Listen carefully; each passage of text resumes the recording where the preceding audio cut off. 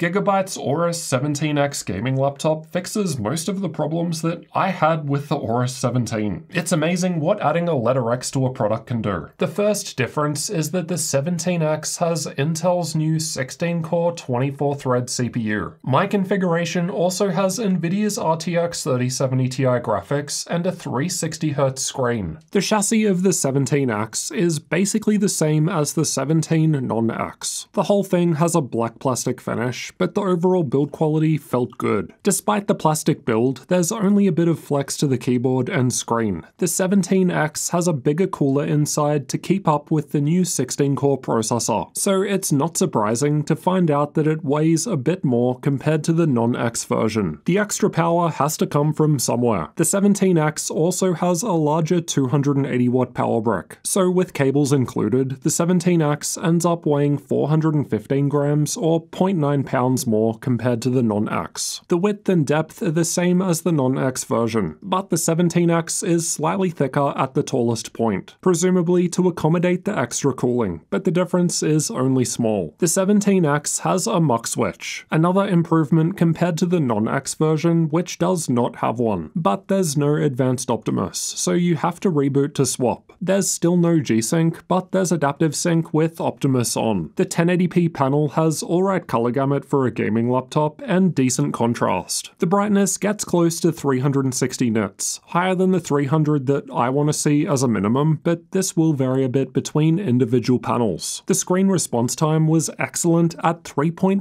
milliseconds. There was a little overshoot and undershoot, which implies that there's an overdrive mode active. I couldn't find a way to disable it in software, so it's just on by default. If it weren't for the new 240Hz OLED screen in MSI's GE67 that I only just tested, the Aorus 17X would have been the fastest laptop screen I've ever tested. We can see it's quite a bit better compared to the same panel they used in the non-X version, as that one didn't have a panel overdrive mode. The total system latency is the amount of time between a mouse click and when a gunshot fire appears on the screen in CSGO, and the fast screen of the 17X helps it do very well here. It's more than 7 milliseconds faster compared to the non-X version, and part of that would be due to the addition of the MUX switch, as being able to disable Optimus further helps lower latency. I think it would have been better if Gigabyte also offered this laptop with a 1440p screen, as I think that's just generally a better resolution for the largest 17-inch size. But 1080p 360Hz seems to be the only option you can get. So based on this, I'm kind of assuming that Gigabyte is targeting this laptop towards eSports players. And that's perfectly fine if that's the goal and who they're after. And to be fair, this 17X does do a better job of that compared to the 17. More CPU power from the new HX chips will benefit those games. The addition of a MUX switch and panel overdrive for the screen will both increase average FPS and lower latency, all of which are pretty important things when it comes to esports gaming. Backlight bleed was very minor. I never noticed it during normal use, but this will vary between laptops. There's a 720p camera above the screen in the middle, and it's got IR for Windows Hello Face Unlock. This is how the camera and microphone look and sound.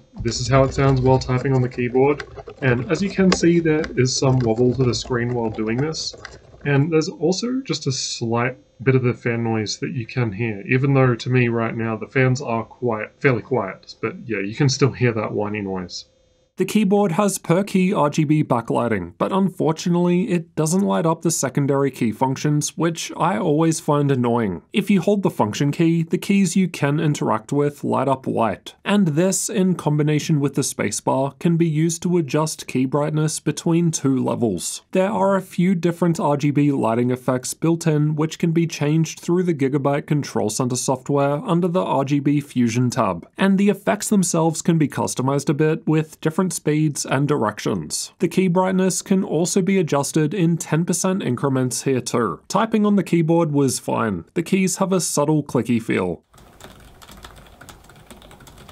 There's no caps lock light, which I found annoying at times. The software does tell you on screen when you change it, but you can't just look at the laptop and know if it's on or off. This also means if you remove the software or use a different operating system like Linux, then you've just got no idea if it's on or off. The The right shift was a little short, which may annoy some people, but I only use the left shift, so I didn't notice. The power button is above the keyboard in the center, and it lights up white with the Aorus logo, with some air ventilation holes on either side. The touchpad was pretty good. It's fairly large, feels nice and smooth, and clicks were accurate. The left has an air exhaust vent, 2.5 gigabit Ethernet facing the preferred way, so you don't have to lift the machine to unplug, HDMI 2.1 and mini DisplayPort 1.4 outputs, and a USB 3.2 Type-A port. The generation isn't listed on the specs, so I'd assume slower Gen 1. The right has a 3.5mm audio combo jack, a second USB 3.2 Type-A port, again the generation isn't listed, so I'd assume slower Gen 1, a Type-C Thunderbolt 4 port, the power input, and there's an air exhaust on this side too. There aren't any ports on the back. There are just a couple of air exhaust vents towards the corners, while the middle has this orange sort of pattern. The Type-C port on the right can be used to charge the laptop, and although I think it's meant to have display output like the lower tier non-X version, when we connected an external monitor, nothing happened, whether Optimus was on or off. I think there might be something wrong with the Intel graphics drivers. I tried updating them to the latest version, and then after a reboot, the screen would just be black. You couldn't use the laptop. I had to go into the BIOS and change it to NVIDIA discrete graphics only, at which point it would work perfectly fine. So kinda coincidental that I update the Intel GPU drivers and then I can't use it in Optimus on mode. I had to reinstall the older Intel drivers from Gigabyte's website from this model with the Optimus mode off. But I should also note that this weird black screen issue did happen a couple of times before I attempted to upgrade the Intel drivers. So not sure what was going on there. There was also an instance where we opened the snipping tool in Windows and it kinda just freaked out and the brightness dipped to like 5% and we couldn't change it until it was rebooted. So yeah, basically there were just a few random things that resulted in a pretty poor user experience. But the positive does seem to be that these seem to be software issues, so in theory I would expect them to get fixed in future. I also want to note that the product page lists Advanced Optimus as a supported NVIDIA technology, but I didn't find that available with the 17X. And I also confirmed with Gigabyte that it's a mistake. Both the mini DisplayPort and HDMI outputs connect directly to the NVIDIA graphics, whether or not Optimus is on or off. And we also confirmed that the HDMI port offers G-Sync support, so variable refresh rate, and it supports a 4K external screen at up to 120Hz 8-bit. There are 14 TR6 screws to remove to get inside, and the 6 towards the front are shorter than the rest. Once the screws are out, it was very easy to pry the bottom panel off using these pry tools starting at the back hinge. I'll leave a link to them below the video. Inside, we've got the battery down the front, 2 M.2 storage slots with one to the left of the battery and the other above on the right, 2 memory slots towards the middle, and a Wi-Fi 6E card to the left. Intel 12th Gen supports either DDR4 or DDR5 memory, and while the non-X Aorus 17 is available with either option, this higher tier 17X only seems available with newer DDR5 memory. Wi-Fi performance wasn't very good for some reason, considering it's got the same Wi-Fi card as the non-X and presumably the same antenna design. I ran this test multiple times, even after installing the latest drivers from Intel, but nothing helped improve it. Both M.2 slots offer PCIe Gen 4 storage support, and the installed 1TB SSD was performing quite well. The upgradability score is the same as many others, including the non-X Aorus 17, as there's quite a bit we can upgrade. As always, I removed half a point for the uncommon TR6 screws, but again, the tools linked in the description have no problem with this. The speakers are found underneath towards the front on the left and right sides. They get fairly loud, but I didn't think they sounded great. Below average compared to others, with basically no bass while sounding tinny. The Latencymon results weren't too bad though. The 17X is powered by a large 99Wh battery, but despite this, it's barely lasting for 3.5 hours in my YouTube video playback test. This is one of the worst results recorded, and not all that much lower compared to the non-X MUX Aorus 17. You can't really blame the HX CPU, given the SCAR 17 SE with smaller battery lasts longer, while MSI's GT77 Titan was further ahead. Let's check out thermals next. The 17X actually has more heat pipes compared to the non-X, which makes sense considering that it's got a higher tier processor and can run the GPU at a higher base power limit. The Gigabyte Control Center software lets us change between 5 different built-in performance modes. From lowest to highest, we've got power saving silence mode, meeting mode, gaming mode, turbo mode, and creator mode. For each setting preset, you can change things like keyboard brightness, screen white point, and GPU boost. But I've done all testing with these on their defaults. There's also a fan control tab with different curves available by default. I haven't customized any of these for testing, and again have stuck to the defaults. But this gives you some more flexibility, so you can find what works for you. It's also possible to toggle between these different fan modes by holding the function key and pressing the escape key, which has the fan icon. By default, turbo and gaming modes apply the following overclock to the GPU. The temperatures were a little warm when sitting there idle, but this doesn't matter. The rest of the results are from combined CPU and GPU stress tests, which aim to represent a worst-case workload. The power-saving silence and meeting modes were about the same. Gaming mode was warmer, while creator mode was the warmest. Turbo mode was actually a fair bit cooler, and the cooling pad I test with, linked below the video, lowered temperatures a bit more. These are the clock speeds for the same tests just shown. Although the cooling pad didn't change the temperatures too much, check out the performance differences. The clock speeds of the P cores are like 1 GHz higher, quite a large difference with the cooling pad. That said, creator mode was running at higher CPU clock speeds, which helps explain why it was running the warmest. Power saving silence and meeting modes were about the same, and honestly quite useless if you're doing tasks that actually need any sort of performance. But they'd be fine for what their names suggest, like sitting in a meeting for instance, because nothing happens in those anyway. The performance was low because there's only 15 watts to share over all 16 cores. Creator mode had the highest CPU temperature because the CPU power limit was the highest at close to 70 watts. Turbo mode was able to boost the GPU 10 watts higher, but the trade-off is a much lower CPU power limit. With more cool air coming in with the cooling pad though, the CPU was able to boost back up, but like creator mode, at the expense of a bit more GPU power. In a CPU-only workload like Cinebench, where the GPU is no longer active, the processor is able to boost to higher power limits, which result in better performance. It's a decent result compared to most other laptops purely because of the higher core and thread count. That said, it's quite a bit lower compared to the other two 12900HX machines I've tested so far, as those have higher power limits and more cooling space. Even the Legion 5i Pro with fewer cores and threads was able to outperform the 17X in multi-core score due to the higher CPU power limit. In any case, it's a fair bit better compared to the non-X Aorus 17. Performance lowers when we unplug the charger and run purely off of battery power. It's not an impressive result for multi-core considering there are a number of lower Intel 14-core machines nearby, not to mention a few 8-core AMD Ryzen machines ahead of it, but the single-core performance was still quite good on battery. The keyboard was around the low 30°C range when just sitting there idle, same as most other laptops. It's only a little warmer with the stress test running. The WASD area is cold and the hotspot isn't uncomfortable. Meeting mode was quite similar. Not surprising given the power levels inside were similar. The higher gaming mode was a little cooler, and again very cold WASD area where you'd rest while playing games. Creator mode was much the same, and then turbo mode was a little cooler with the WASD area freezing cold. But the fans are louder now too. Let's have a listen.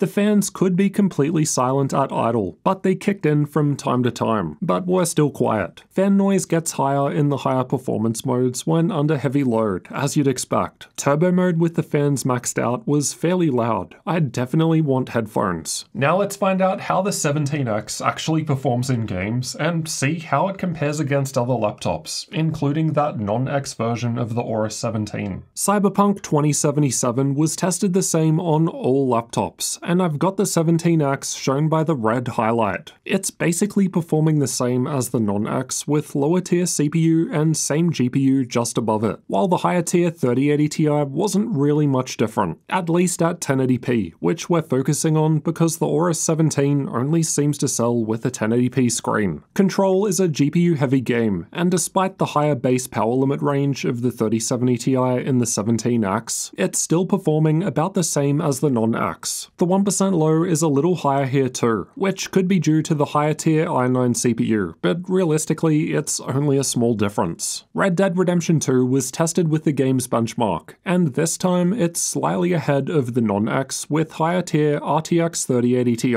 Again, it's not exactly a difference you'd actually notice in playing, and honestly it's within the margin of error range. But the gap is at least a bit bigger now compared to the 3070 Ti in the non-X. The performance differences between the 17X and non-X will probably be bigger in games that actually need more CPU power, and I will have a comparison between Intel's Core i9-12900H and the i9-12900HX coming very soon, so make sure that you're subscribed to see all of the differences. Here are the 3D Mark results for those that find them useful. Now for some content creator tests. Adobe Premiere was tested with the Puget Systems benchmark, and the Aorus 17X was one of the higher results.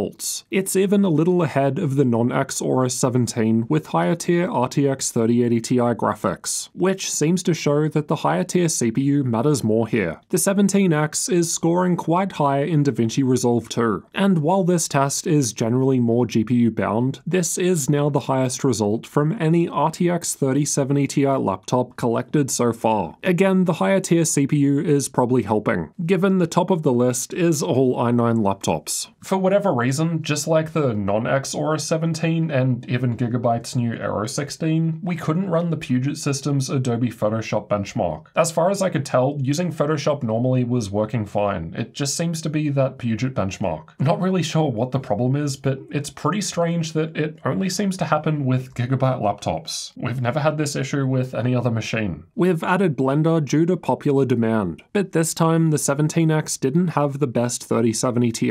That spot was taken by the Legion 5i Pro with higher wattage 3070 Ti, but it's still beating the 3080 in last year's Aero 17. SpecView Perf was also tested, which tests out various professional 3D workloads. The BIOS might not be as modern looking compared to other brands like Asus, MSI, or Lenovo, but the core basic functionality is still present, though there's nowhere near as much customization compared to others like MSI's advanced BIOS. You can't do any overclocking or undervolting of the unlocked HX processor in BIOS, so that would need to be handled with software like Intel XTU. Linux support was tested with an Ubuntu 22.04 live CD, but I had to use the safe graphical mode or it would freeze during boot. This might be why the screen brightness adjustment keyboard shortcuts did not work, but the shortcuts to adjust volume and keyboard brightness worked fine. By default, the keyboard, touchpad, speakers, Ethernet, Wi-Fi, and camera all worked fine. I'd normally discuss pricing at this point, but the 17X just doesn't seem to be available anywhere just yet, so you'll have to check that link below the video for updates and current deals. It's possible that link might only show the non-X version of the Aorus 17, so if that's the case, it just means those stores aren't selling this specific configuration just yet, and I would expect this one to cost a bit more, because as we've seen throughout this review, it is better. And ultimately, that's because the Aorus 17X fixes most of the problems that I had with the non-X model. Based on the fact that it only comes with a 1080p 360Hz screen option, I'm going to assume that Gigabyte is targeting this laptop towards eSports gamers. The problem with the non-X version though was that it didn't have a screen overdrive mode, so the response time just wasn't fast enough for the 360Hz refresh rate. This is fixed with the 17X, which now delivers the best response time I've ever seen, not counting that MSI GE67 OLED result. You're going to want to make sure you're subscribed for that review, by the way. The non-X version of the Aorus 17 17 also doesn't have a MUX switch, again something that is resolved in this higher tier 17X model. And that's just another thing that helps you get the most out of esports games. The 17X also has more CPU power, again something that's going to be important when it comes to esports games. Now that said, you're not really going to notice a difference between 14 cores 20 threads and 16 cores 24 threads in most games. But as you'll see in my 12900H versus 12900HX comparison, the HX can still offer a boost in esports games. And I was also happy to see that they did actually improve the cooling in this model to help account for both the higher GPU power limit as well as that 16-core HX processor. Unfortunately though, it seems like the battery life is even worse than the non-X Aorus 17, which already didn't have great battery life. I guess that's not too unexpected considering this has a more power-hungry CPU. The speakers also aren't very good, but at least that can be fixed with headphones. I also didn't have quite as many problems with the Gigabyte software compared to when I originally reviewed the Aorus 17 non-X. So maybe they've made some updates and improvements over that time. I really wish the secondary functions of all keys on the keyboard lit up though, because when you're in a dark room, it's just harder to see. I also think it makes way more sense to go for the 3070 Ti configuration I've got here, rather than the more expensive 3080 Ti option, because they basically perform about the same despite the big price difference, and you can see all the differences in this video over here next. Or if you're looking to spend less money and not get the 17X, then you can check out this review next of the non-X version. So I'll see you over in one of those videos next.